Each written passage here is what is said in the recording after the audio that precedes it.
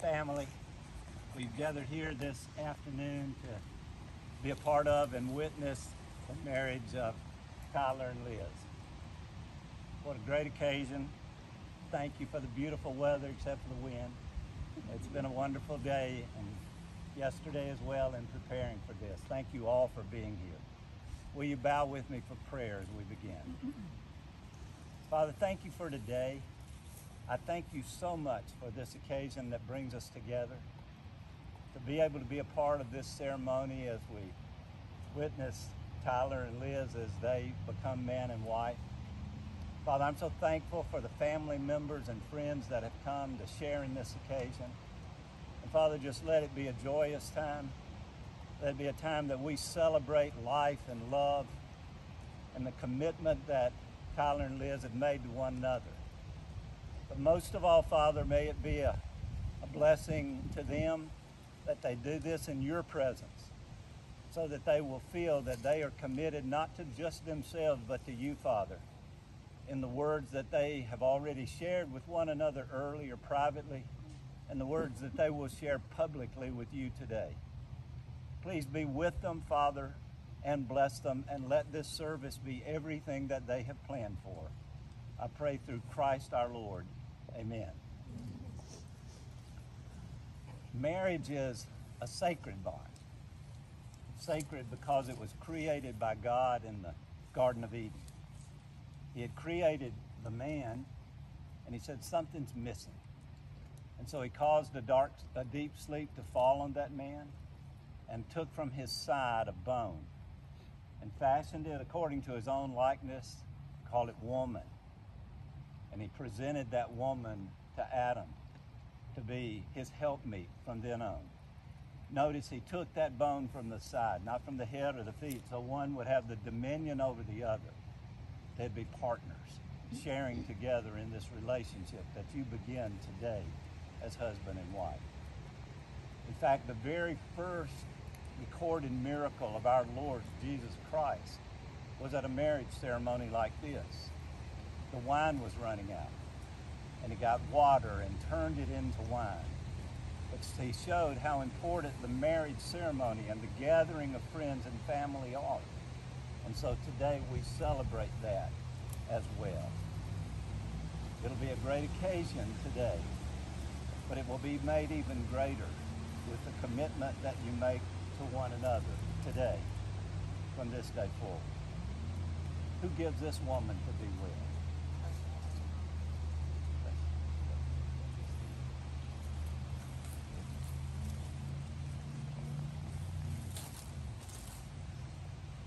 Well, Tyler is finally here.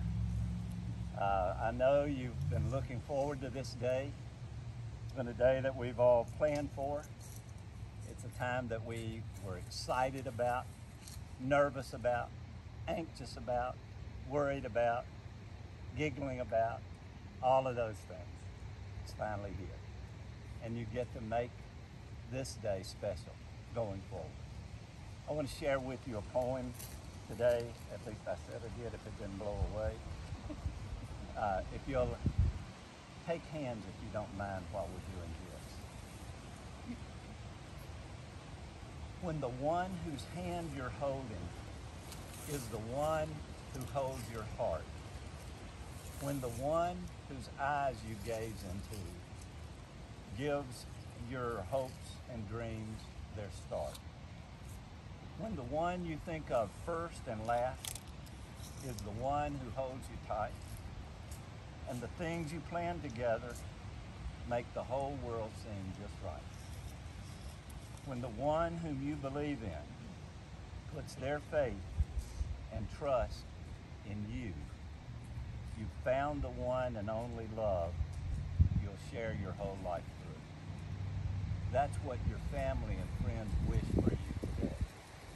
That this is something that will last throughout eternity because of the commitment you make to one another.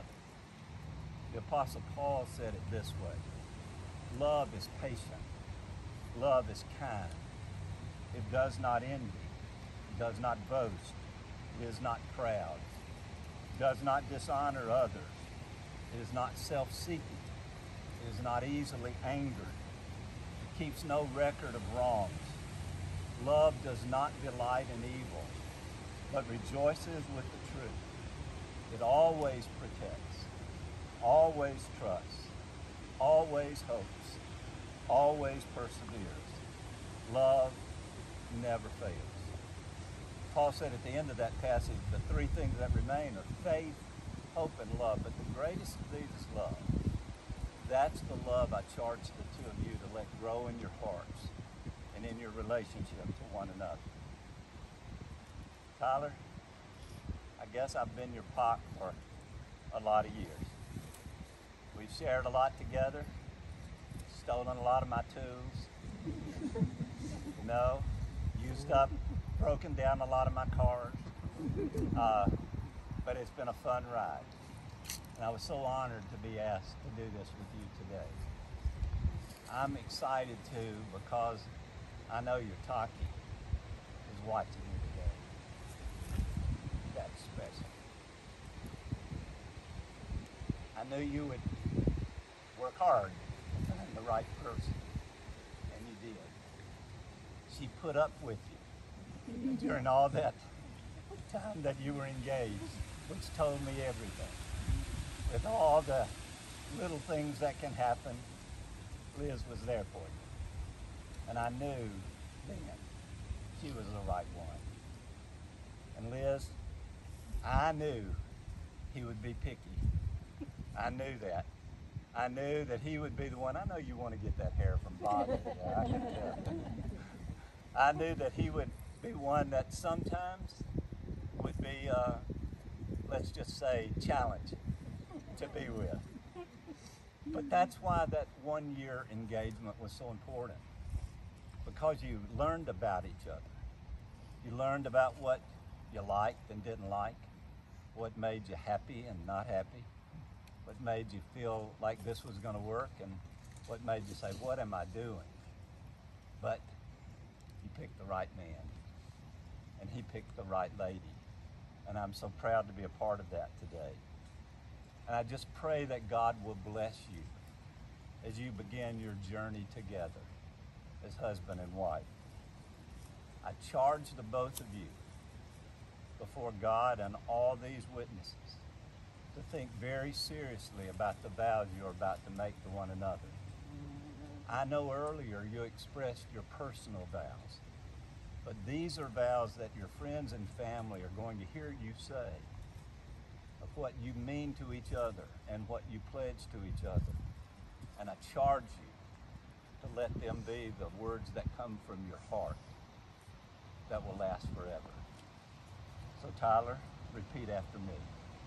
I, Tyler, take you, Liz, to be my lawfully wedded wife, to love, honor, and cherish, in sickness and in health, for richer or for poorer, for better or for worse, as long as we shall live. Liz, now you repeat after me. I, Liz, take you, Tyler, to be my lawfully wedded husband, to love, honor, and cherish, in sickness and in health, for richer or for poorer, for better or for worse, as long as we shall live. You see that about rich or poor is real important right now, because it's more on the poorer side. That we pray only if he hadn't backed over the dog. That's right. So, but it's the commitments you make. They're not just words. See, we can laugh because they are the true commitment of your heart. What do you give to each other as a pledge of that commitment that you've made? Give attorney gets the ring. Give it to me.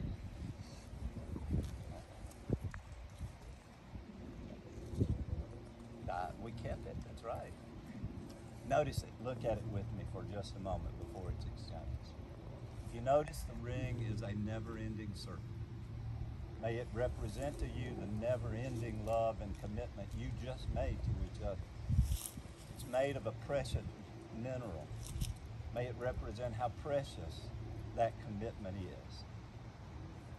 Sometimes you'll be separated, that you'll be doing things different from one another. But you can always look at that ring on your finger and be reminded of the commitment you made today. So I charge you, as you exchange this ring, to listen carefully to what you say to one another, because it will be what you can remember when you look at that ring every day. So Tyler, take the ring, place it on the third finger of Liz's left hand, and repeat after me the vow of the ring. All right. Hold hand. That's right. This ring I give to you. This ring I give to you. In token and pledge. In token and pledge. Of our constant faith. Of our constant faith. And abiding love. And abiding love. And with this ring. And with this ring. I thee wed. Okay, Liz. You place it on the third finger of Tyler's left hand, as long as the bee doesn't get you. I know. All right, if you'll repeat after me. Tyler may have to slide it, yes, to help. Okay. This ring I give to you. In token and in pledge. Of our constant faith. And abiding love. And with this ring. I thee wed. For as much as the two of you have pledged one to the other your constant faith and abiding love in the presence of God and these witnesses, and have committed that by exchanging rings one to the other, by the power vested in me as a minister of the gospel, but most importantly, in the name of Jesus Christ our Lord, I pronounce you husband and wife. What God joins together, let no man put asunder. Let's pray. Father, you have heard the commitment that Tyler and Liz have made to one another. I pray, Father, that these words sink deep into their heart, that they be reminded daily of the commitment they made, through the good times, through the tough times. Be with them, Father, and let them rely on that commitment they made. Father, I pray you'll be with each of us who are their friends and family, that we'll be there for them when they need us, but we'll leave them alone when they need to be alone, so that they can grow together as husband and wife. Father, we're all going to celebrate after this ceremony, this great occasion, enjoy a meal together. We thank you for that. But Father, most of all, we thank you for the love that we see today between Tyler and Liz and their family members. And I'm thankful for that, Father. And I am most thankful that Jesus Christ our Lord brought them together and is keeping them together. Bless them, Father, from this day forward. I pray through Christ. Amen. Tyler, for the first time, you may kiss your wife. Go ahead. You want it for the picture. Okay.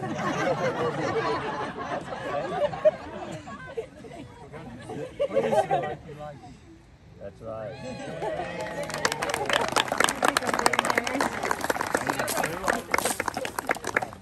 Okay, wait a minute. We're not going yet. Okay, just face the audience, if you would, please. Okay. The Lord bless you and keep you. The Lord make his face to shine upon you and be gracious unto you. The Lord lift his countenance upon you and give you peace. It is the greatest honor to present to you for the very first time Mr. and Mrs. Tyler DeMumbry.